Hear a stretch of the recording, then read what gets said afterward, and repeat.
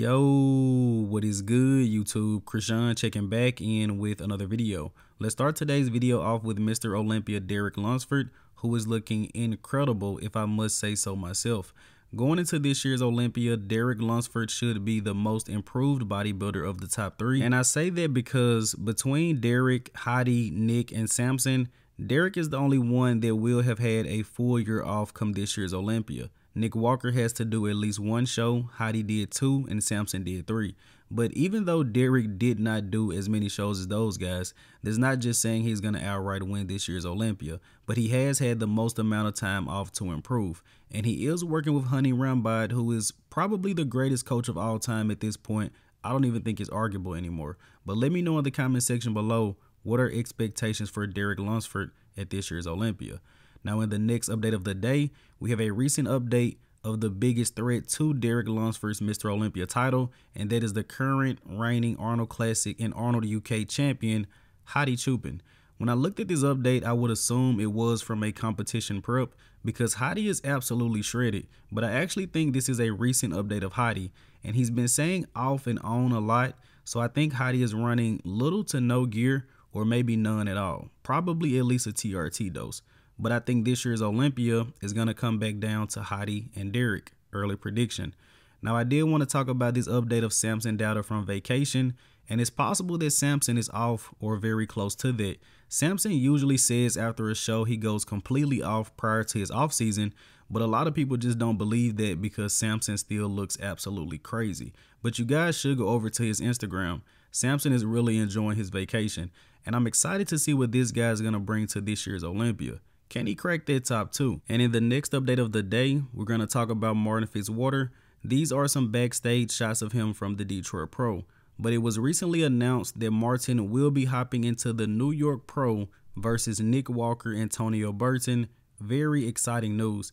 I could not wait to see Martin versus Tonio at the Mr. Olympia, but I don't even have to wait until the Mr. Olympia. And even with Martin and Tonio in the lineup, I still think Nick Walker is going to pull it off because he is a top 3 Olympian. But if either one of those guys could upset Nick, that would be absolutely insane. And I hate that I have to mention this right now, but I did want to say I've been seeing comparisons of Martin to Phil Heath. I've seen comparisons of Samson to Ronnie Coleman.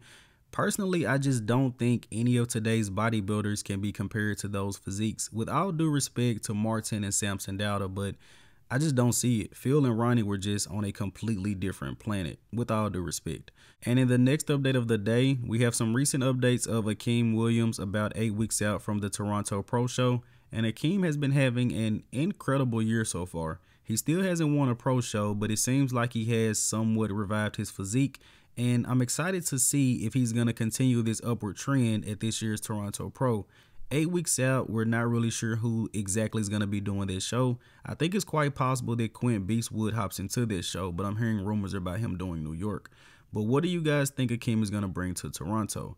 Now, while we're speaking of Quinton Eriya, Quint Beastwood, he did post a recent update looking very conditioned.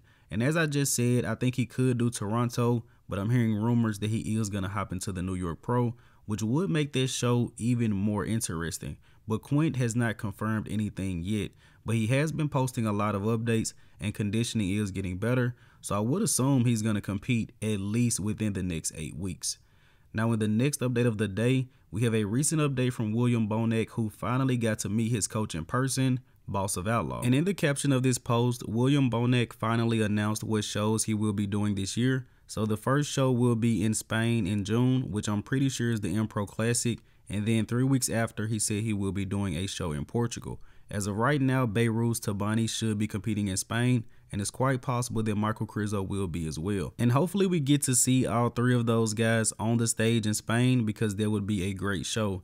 If Bonac looks like some of his older versions, he can definitely come out with a win. But if Bonac is still looking how he's been looking over the past year, I think it's going to be very tough for him to beat Michael Krizo or even Beirut's Tabani. Let me know what you guys think. And let's switch over to 212. We have a recent update from our current reigning Olympia champion, Keone Pearson. and this was actually posted up by his coach Patrick Tour. Patrick said Keone's weight has been staying consistent at around 230 pounds, but the body composition is improving, which can definitely be seen. I think Keone was low 200s at the Mr. Olympia and he's currently 230, but it seems like he's getting more and more conditioned every week while maintaining 230 pounds. And I also think they're going to be in a great position to start prep. And I said this when Keone started working with Patrick. The main thing with Keone Pearson was he needed to bring the conditioning. Patrick Tour seems to be one of the best coaches of today with getting guys conditioned. So I'll say it again. As long as Keone is working with Patrick, they're going to continue to improve, and Keone is only going to get more conditioned and gain more muscle maturity. Now let's switch over to Classic Physique. We have a recent update from Mr. Classic Physique, Robert Timms. And Robert has yet to announce what show he's going to do, but he said he's back, so he should be competing this year. And excitement is very high. I've mentioned this before, but to me personally, it seems like the Classic Physique judges are not as hard on bodybuilders about having massive quads. Breon Ainsley and Wesley Vissers have had a lot more success this year than last year, and I personally don't think their physiques are drastically different from the Mr. Olympia. I personally think that the Classic Physique judging may be going in a slightly different direction. And those are all my personal thoughts and not facts, by the way. But excited to see Robert hop on stage this year, and I think he's going to get some really good placings. Now let's go ahead and wrap up today's video here with the archive of the day.